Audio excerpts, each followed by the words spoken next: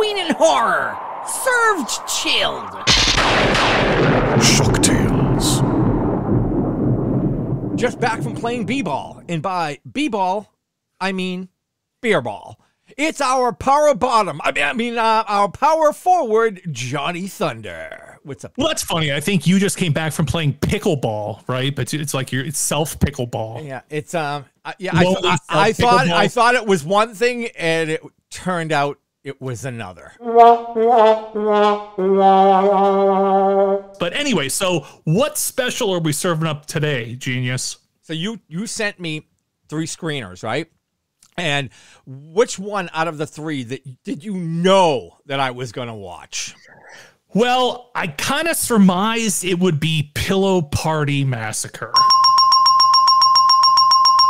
2 years after a tragic April Fool's prank, a group of friends return to their childhood vacation home to reconnect and heal old wounds. As strange things begin to happen and girls turn up missing, it's clear that someone or something is out for revenge. This is obviously a throwback to classic 80s slasher films. And as we said, it's called Pillow Party Massacre. So you know what? I'm going to turn it over to you this time, since, you know, I know pillow parties and girls tickling each other in lingerie is near and dear to your heart. So why don't you take the reins on this one? Okay. I'll just give you a couple of my thoughts. What's the matter with you?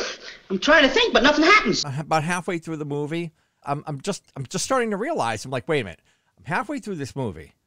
There's still no pillow party and or massacre to be found anywhere. And I was like, just when I started to kind of get a little pissed off, like, what the F? Then my prayers were answered. Just minutes later from that thought, my prayers were answered, and a pillow party ensued. There we go. Even in slow motion. Yes, very nice. Feathers everywhere. Yeah, I don't know. Just there seemed to be like an abundance of kind of useless dialogue in this. They were kind of like our show. Bingo. You know, they were trying to build the characters. The actors were fine. Like, actually, were a step up from Don't Fuck in the Woods, which, you know, except for maybe Mrs. Fisher at the very end, which I was like, yikes. Anyway, but the problem is that I didn't find them they were really that engaging. They were just kind of like these like 30-year-olds playing teenage girls, trying to be the vapid teenage girls. Were they supposed to be in high school or college? I was assuming it was high school. Well, they were in high school. That was a prom, and then, right? Okay. Yeah, that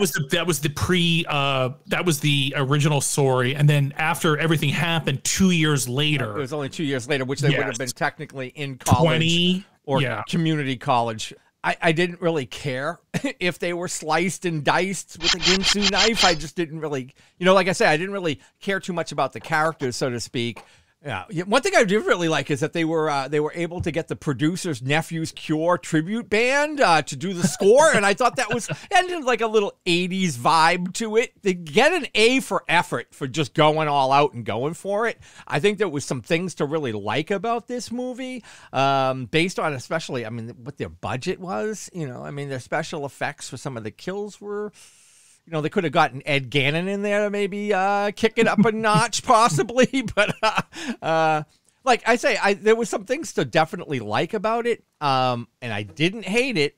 I actually kind of enjoyed it a bit. Yeah, I think I might have liked it a little bit better than you, just in the sense that it really was just a complete throwback to classic 80s slashers. There's nothing new here. It's not reinventing the wheel. You've seen everything you've seen here before many, many times. And in fact, there's, I think, a Halloween homage. You definitely get a Friday the 13th kind of vibe. My biggest thing was that they kind of telegraph exactly who the killer was way early in the film.